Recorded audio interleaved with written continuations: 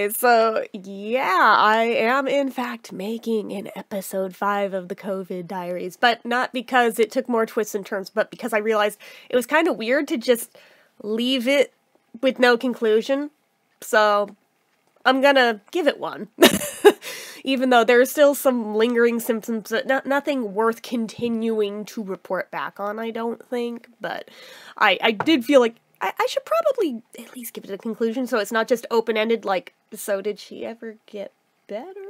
Or what happened with that? Yeah, so anyway, I tested negative as of Monday, I believe. I was probably negative before that, but I wasn't, like, checking, because I don't really go anywhere, so I don't have the same need that a lot of people need to know exactly how many days before I was negative. It doesn't really matter for me. So, I didn't bother until my sister was kind of harassing my parents to know if they were negative or not, and then I was like, oh yeah, I should, like, test again, huh, just so I know, even though by that point, it was already assumed I must be negative by now, right? And I was. I probably had been for several days by that point, but for sure, as of this past Monday, I was. So, anyway, there's that. Since the last update, since I realized that was addressed in a live stream that's now gone, almost like a day or two after I made that, the sciatic nerve shit finally calmed down. Thank God! Thank God! So, no, I didn't end up hitting up my mom for gabapentin, I just toughed it out, but thank God, chilled out, so all is well, all is well, on that front, thank goodness. So, my energy levels are not back. They're just not, but that takes a long time to bounce back for me from any illness. What I really still have is the cough, and it's bringing stuff up now, still. And this is, what, 2 weeks on from originally coming down with it?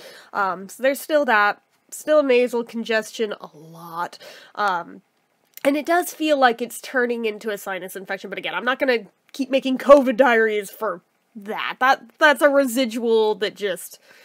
It sucks, but it is what it is. I think I knew early on that was gonna probably be a thing when, like, I could feel it in the sinuses that are up in this part of your head, since, for those who don't know, they're kind of shaped like a butterfly. They go up and out, kind of like butterfly wings, and down, obviously, your nose, and, like, back. So, the ones that are up here, I used to know the names of the different sinuses. I don't anymore, but the ones up in the forehead area, I could feel a lot of stuff stuck there that I could not get to budge, and so gross. So fucking gross. I know, no one wants to know this, but if you're tuning into this, maybe you do, I don't know, but like, it was not like normal congestion where it's just like runny nose and drains. No, this shit was like the consistency of like honey or molasses. It just so slow to move and just sticky and disgusting, and like couldn't get it to drain no matter what I did. Now, before anybody says neti pot, not with me, no.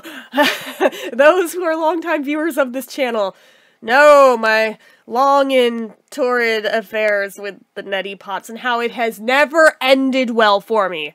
Ever. I thought it did like one time. I had a fluke chance the first time I used one where it helped. And every time after that, it only ever made things worse. I'm like, no. Originally, I thought maybe it was chemicals in the little plastic one. So I bought a ceramic one, used the ceramic one, and proceeded to scald the ever-loving shit out of my nostrils, my sinuses. It was terrible, traumatizing, never doing that again. But generally, what would happen with me was, I would use a neti pot, I would feel better for maybe a couple hours, and then whatever symptoms I was trying to clear would rebound hardcore. And I can only assume it's just because of things with my sinuses being so chronically inflamed all the time anyway. I'm moving my phone so this stops distracting me.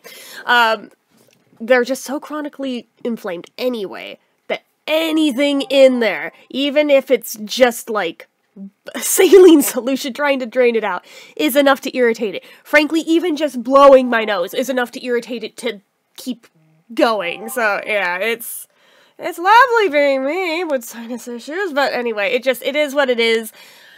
Long story short, I knew the way it felt and how it was just stuck there for days on end. I kind of knew already that, well, I'm screwed on this one, so alright, whatever, I guess brace myself for it, and yeah, we are starting to reach the point of it actually becoming like a thing. So that sucks. Also, the insides of like my nostrils, it's, again, TMI, but for those who just want to know what the COVID experience is like, it's like, everything is still bloody that is coming out of there. Like, anything that comes out of my nose. Tons of blood in it. It's disgusting. This is not like a normal cold, despite what one user tried to tell me, who is clearly a COVID denier. This is not a normal fucking cold. It's not. As much as you want to tell yourself that.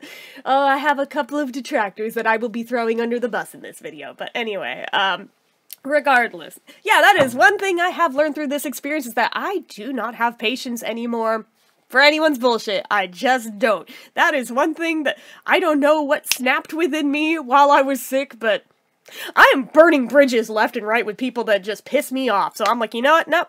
Life's too short. Not dealing with your ass anymore, or yours, or yours. Yeah, one person that we are no longer speaking of, yeah, I did with him, but also even just people who are just freaking trolling in here, just, nope, I don't have the time, don't have the patience, not doing that no more. Life's too fucking short. So, yeah, I don't know, clearly, my patience just went to zero with anyone's nonsense, so,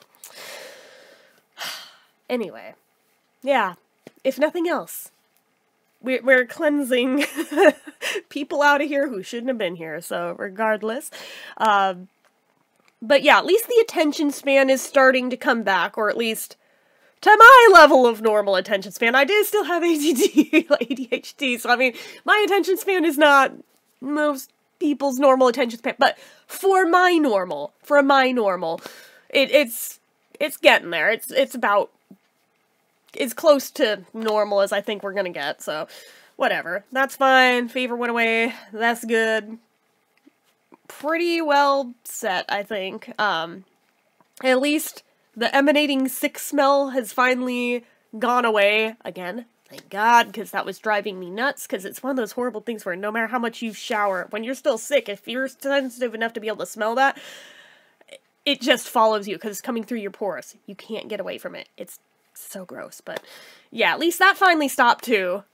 Thank God. So, alright, there's that. I'm trying to think if there was anything else just to wrap it up with on those points before I throw the bad actors overboard. So, of the bad actors, there was one that really surprised me. He had been a viewer here for many years. I'm not going to say his name, but had been somebody who'd been around a long time, had always been supportive. Until the last update where he decided to go rogue and leave 3 comments rapid fire back to back to back.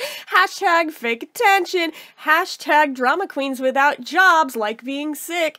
And, you have all the syndromes I never knew. Hashtag fake. Insta-blocked. Fuck you, sir. The other one was an email I got this morning that is clearly somebody from a certain someone else's channel coming over here just looking for shit to hate on. I don't know if they were looking to see if I'm talking about him or not. I don't know. But it was very clearly, the way they ended it, sealed it that this is for sure someone from that, because the people who are regulars here know my situation and understand it. But regardless, they're just like, wow, how self-absorbed can you be making 4 episodes about a cold, and yes, COVID is just a cold. Move out of your parents' house already, for fuck's sake. It's like, this is clearly someone from that other channel. Because that last bit, that sealed it. That sealed it. So, yeah. If I knew who they were on here, I'd block them here too. But because it was an email, I don't know who it aligns with or who to block. So, if I get a sniff of blood in the water, they're gone too. So, I'm not dealing with that shit. But regardless, like, how stupid can you be to think that COVID is a cold? Like, if you were lucky enough to where you only had cold symptoms, good for you. 103 fever for days and days on end, that's not a cold. That's not a fucking cold. People who get long COVID, not a cold. People who end up in the hospital, not a cold. Fuck yourself. My living situation, none of your business. Again, fuck yourself. So, yeah. Don't have time for people like that. But felt the need to highlight the bad actors. So, yeah, it's just like people love to kick you when you're down. One could make an argument that any type of vlogger who vlogs about their life is self-indulgent. That is literally the name of the game. If you don't like it, don't watch it. Simple as that. Don't click it. If you're somebody who's not even from here and have a problem with it, I have a better idea. It's real easy for you. Don't click it. Because there's plenty of people who are just fine with that content. But those who don't like it, just like people who are regulars here, but I upload all kinds of different content, they don't. No one watches everything I upload, okay? If it's not your cup of tea, don't click it. Stick around for the stuff you do want. Skip the stuff you don't want. Easy. It's fucking easy. But if you don't like any of it, just don't come here. Like, I don't understand why this is hard for some people, but apparently it is. So, anyway, yeah, that's a thing. That is a thing. So, anyway, yeah, I guess that concludes the COVID Diaries, because I don't think there's anything that's gonna randomly spring up now that's still related to this at this point. So, yeah, at least I was able to make it out of this a lot easier than I was expecting. That's not to say all COVID cases are that easy. I'm just saying the experience I had with this go-round of it. Yeah, it sure sucked for, like, the earlier days of it, but compared to some people's experiences, I'm like, I am counting myself as one of the lucky ones. Because I know I have high risk factors with chronic health problems I have that this easily could have gone another way. So, I am counting myself very blessed that it didn't. But yeah, so, it is what it is. But at the same time, it doesn't mean I want to ever catch it again if I can help it, you know? So, I'm gonna keep on keeping on the way that I have been the whole time. I believe very strongly in the N95 masks. I still wear them anytime I go out in public. That was part of why I was so damn frustrated that I caught this damn thing, despite how careful I've been with that, with hand sanitizer, with the obsessive hand wash, just social distance, and it still happened. It still frigging happened. Pisses me off, but anyway. Yeah, so all you can do at that point is just try to handle it the best you can if you are unlucky enough to get it, despite all of that. So, anyways, that's that. So, as usual, I guess on this one, I feel a little better about doing my usual sign-off. I didn't on the others, but as usual, you know what to do. If you like this video, go ahead and give it a like. If you're not already and you'd like to be, click subscribe, hit that notification bell icon so you never miss an upload, leave comments down below. Make sure you're following my social media accounts, my Facebook fan page, my Twitter, my Instagram, my eBay, my Reddits, everything and more. It's all down below. And if you like what I do here on this channel and you'd like to help support it, the donation link, as always, is down in the description. Get your name on the end card for a month from the time of donating. So anyway, guys, until next time, see ya.